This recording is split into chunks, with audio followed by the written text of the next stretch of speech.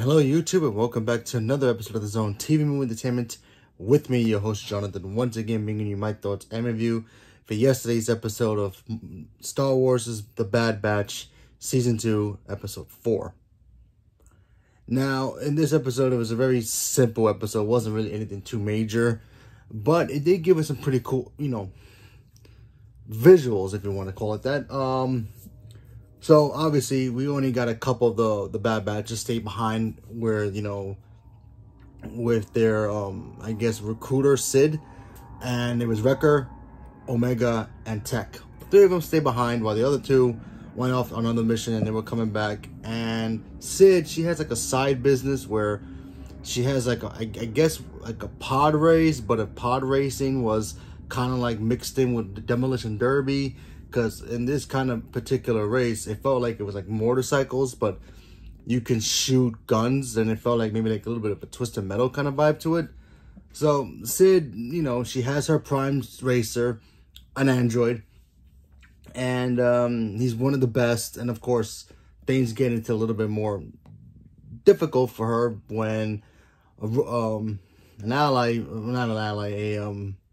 an enemy shows up saying, hey, my racer is more better than yours, and he always wins. And then the whole gambling thing starts to happen, and it basically becomes what episode 1 was, when, when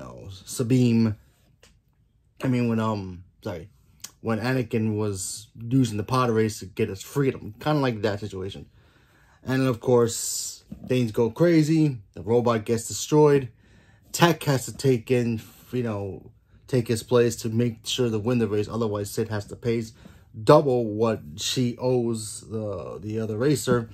And it basically was that type of an episode. I thought it was okay episode. It wasn't great. Didn't really give me, kept me out of my seat, like excitement. But it was an okay episode. It was fun to see, a different side of the pod racing scene. A lot of people like that stuff, a lot of people don't like that stuff, but having that little twist where you can actually shoot your competition out of the race, that's kind of cool. So I thought that was pretty interesting that they did that. And I thought it was an okay episode. Wasn't the best, wasn't the worst, but it was just average.